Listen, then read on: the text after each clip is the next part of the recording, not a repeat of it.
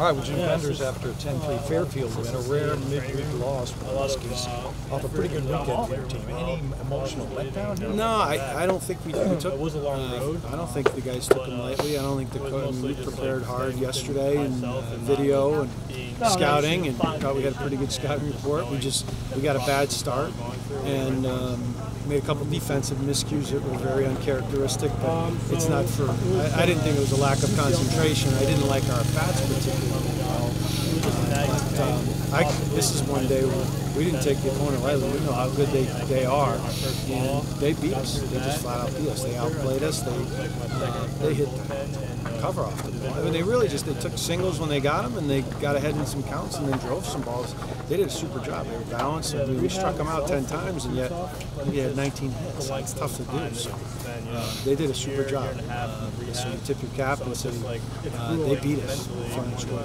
So when you give up 19 hits as a pitching staff, that's something I'm sure you're going to be thinking about focusing on going forward.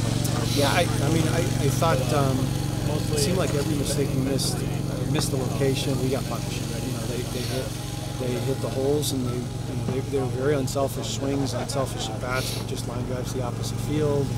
2 strikes, finding holes in the defense. Had a couple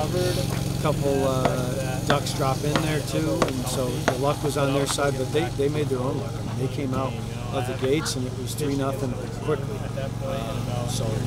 It's one of those days where you just tip your cap. I get too much respect for the way that we fought in games to say, well, we didn't prepare well.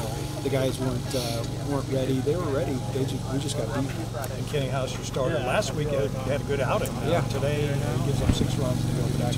Yeah, we're still learning things. He's a guy that we haven't seen a ton of, but he was super last week, and he had a bad outing. So he showed that he was human today, and I expect him to have a good outing next time he goes out there. He had a little bad luck too in the first. Our center fielder, who's been sensational all year, misread a ball, and I think that was a little jarring because we're not used to seeing that.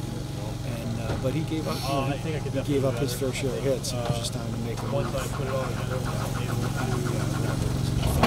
And turning the page, you get the game tomorrow, so that's one thing about baseball. You get to kind of wipe the slate clean and go back at it tomorrow. Yeah, that's one that if you're a football coach, it drives you nuts because you got to sit for 6 days in between. But it's nice to be able to come back here again tomorrow without getting on a bus or a plane, have another opportunity to play a good baseball game.